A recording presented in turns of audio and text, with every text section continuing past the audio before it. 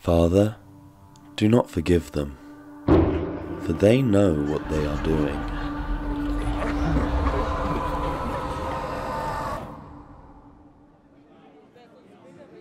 "1,500 years have passed since the day Jesus descended from the cross and took vengeance upon those who had put him there.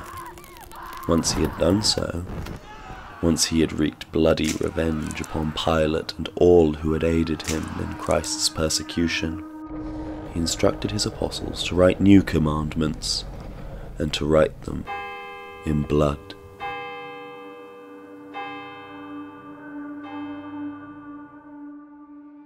Christianity in the game is different from Christianity in the real world. And this difference concerns the idea of Jesus Christ. In the real world, Jesus was merciful. He died on the cross for the sins of humanity, for mankind.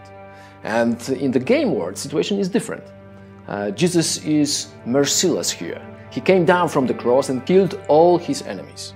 Jesus was also the head of the church, which is why the church in the game is so powerful. The cross is broken here, and you can see it everywhere in the game world. The prayers are also different. Everything is turned upside down. Mercy is a sin, revenge is a good deed. The church is rich and powerful, and uses religion to maintain the status. The church doesn't care about people. According to the idea of the religion, all people must be strong and take care of themselves. But they also must obey the religion. And the Inquisitor's job is to take care of this. They are the judges and the executioners. That is why they so fear. A place shrouded in darkness, soaked with pain, guilt, and fear. Few know of the Unworld's existence. Fewer still have been there, and almost none know of its true nature. It is a place filled with energy that has no form. It is the primordial, unformed chaos from which everything results, good or bad. A place that is beyond reality, time, and space. It contains everything that humanity has ever thought about.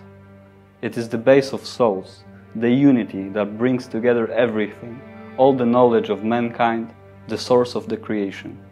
This is paradise or hell.